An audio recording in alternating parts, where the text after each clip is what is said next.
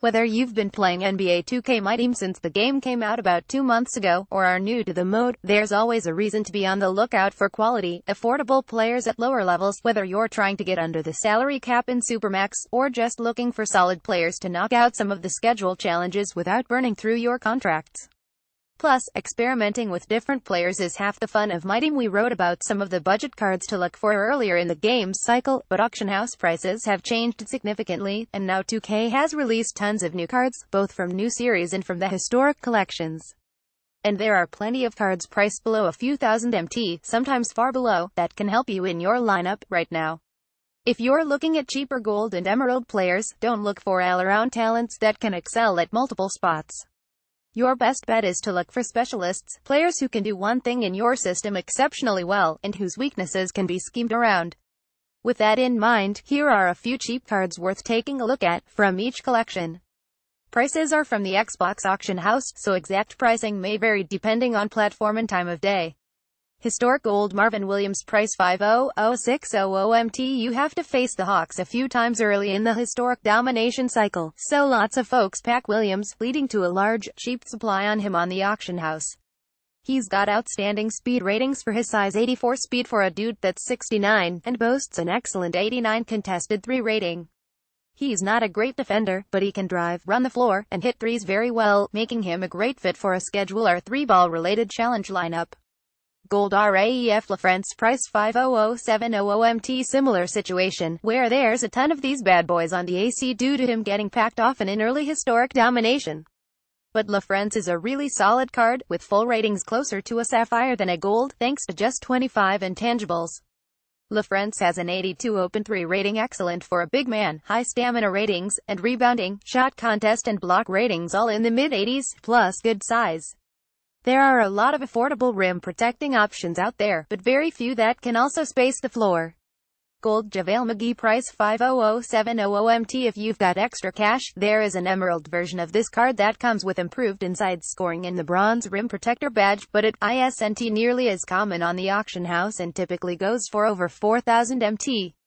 The gold version does most everything the emerald does though. Unlike most of the cards on this list, McGee can't shoot outside of 3 feet. But he's got great size, excellent rebounding ability, and boasts an 88 block rating, making him a great rim protector. If you're looking for a slightly superior rim protecting option, Emerald Alton Lister has more post-scoring ability and similar defensive stats, and typically goes for 2,503,000 MT. Moments Emerald Otto Porter price 2,504,000 Mount Moments cards are probably the best places to find budget ballers. They're found in regular packs, as opposed to specialty ones, so there's always a healthy supply of them on the auction house, keeping prices lower. There's already plenty of great emerald options from this group, but Otto Porter might be the best for a budget-conscious player. His mid-range ratings are outstanding, his release easy to shoot, and he has solid steal and lateral quickness ratings, plus his bronze pickpocket badge, making him a capable defender in the right hands. Emerald Nikola Vucevic approximately 3,500 MT is another solid option as well, if you need a floor-spacing big man. Court Vision Gold Charlie Ward price 1,401,800 Mount Speciality collections, especially ones from early in the season, usually aren't great places to find cheaper cards, since they'll be in shorter supply in the auction house. There are also lots of good point guard cards available, so the utility of this set isn't as high. But Charlie Ward is still a nice card. Unlike many other gold caliber guards, Ward is actually a pretty decent defender, with a 95 steal, and 5 other defensive ratings over 80. He's also very athletic and can shoot open threes. He's not as good a playmaker as Bibby or Miller, the other gold cards from this set, but he's a more balanced player.